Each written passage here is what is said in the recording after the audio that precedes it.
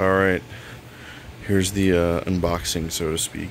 It's a 1974 Minimoog Model D. As far as I know, it looks like it's never been touched in that time. I mean, maybe, who knows, we'll see.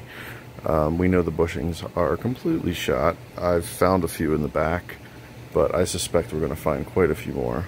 I'm curious as to how bad this thing really is. Guess we'll find out. Let's take a look.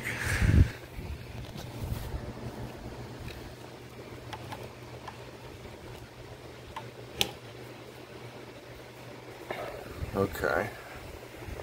There are some bushings. Let me get the flashlight. Those are the original. Those look to be the original bushings.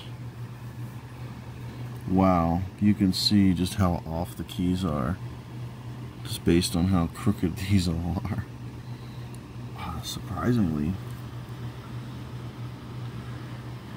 Contacts themselves look in pretty good shape. Springs look like they're in pretty good shape.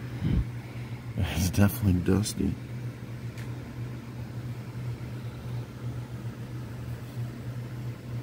What else we got?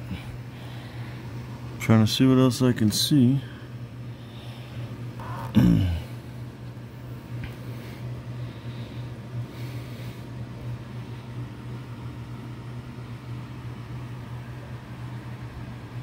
Other than being all sorts of crooked, I think I'm gonna have to take it apart further in order to really know for sure here. But you can see from this pile of bushings that I don't expect there to be much left. I don't know if you can see them from here. I'm trying to see.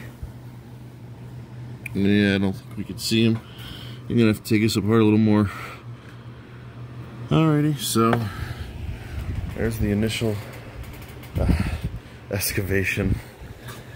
This should probably be a two-person job, and I probably will not continue to do videos through the whole of this, but considering I'm a one-man show. But this will at least be the rebush.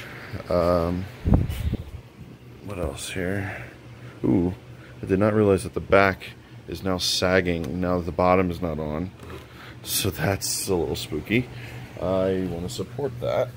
Let me throw something under there real quick. Alright, that makes me feel a little better. I do also have, just for sake of this video, let's come over here, show you what we're working with. Here's our brand new panel. We got a new mod wheel. We got some new logos. And of course we've got our new bushings. What's not here is some new panel parts. Sorry, not panel parts, just some extra keyboard parts in case I need them. New power cord, new feet, some other little knickknacks. So that will all be here hopefully tomorrow.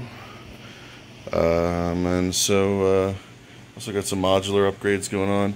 It's a mess in here, but yeah, it's gonna be a fun little project. I'll hopefully make a part 2 once I can get the keyboard out of the synth.